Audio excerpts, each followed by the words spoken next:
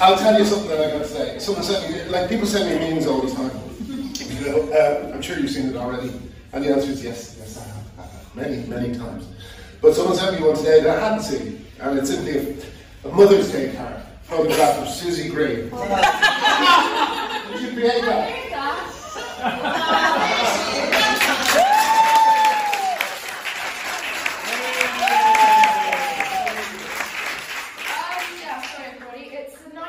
I found Susie Green, which is sort of on Good Morning Britain, respectfully describing how it's alright to trans children, and it says, Happy Mother's Day! You weren't perfect, but you're not Susie Green. That's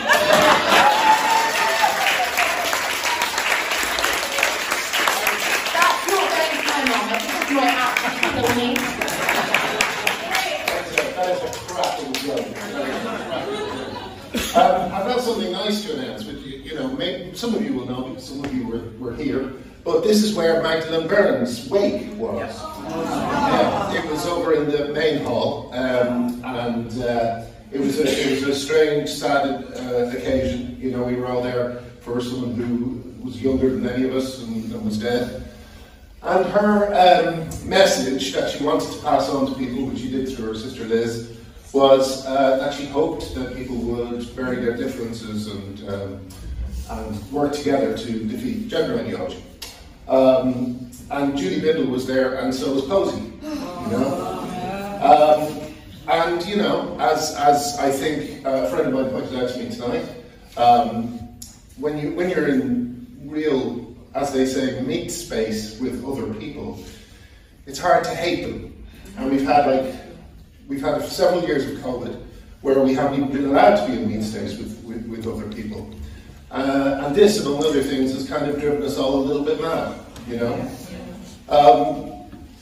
Last night I did a speech, The Battle of Ideas, which was about, many of you have seen it because I know many of you follow me, and I really thank you for that. But it was about escaping our bubbles and trying to, you know, work together to fight this threat to us all. And someone today posted it on Mumsnet, and a commenter said something like, it was great knowing that the Battle of Ideas is founded by the Buddha Institute. For anti-abortion and blah, blah, blah, blah. You know? And it was like, did you fucking read the piece? Did you read the thing? Like, this is a cross-political problem. Yes. You know?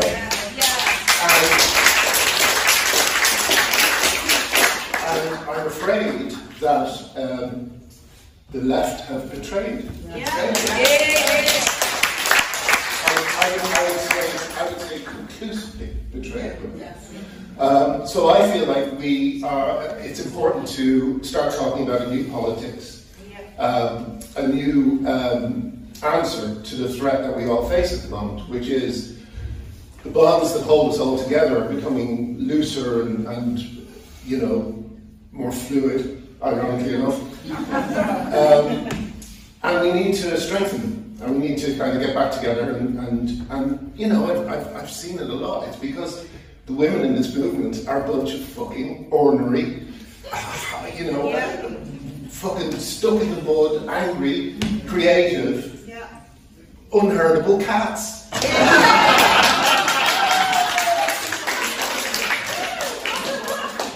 And it's why I love you all. But it is also the strength of what we have, which is these people who can't fit in anywhere, in any of our political groups, is also the thing that could be seen as one of our biggest vulnerabilities. There's not enough solidarity. You know? I think that's what I wanted to say. I think that's why I talked about Magdalene.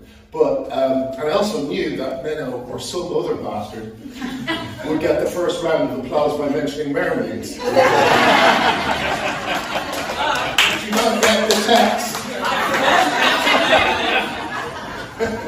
This is also the place, or rather the main hall, where Magdalene spoke the words, "It's not him to speak the truth."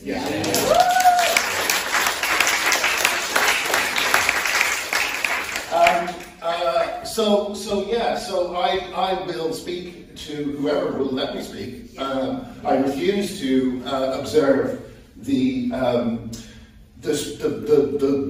what would you call them, traditions that have got us into this mess. We do have to break out of our bubbles. We have to bury the hatchet. A lot of us have been wounded by this fight, been betrayed by people within this fight, you know. So tonight, on the night of probably our greatest victory, maybe we should call this the Trans Day of Awareness.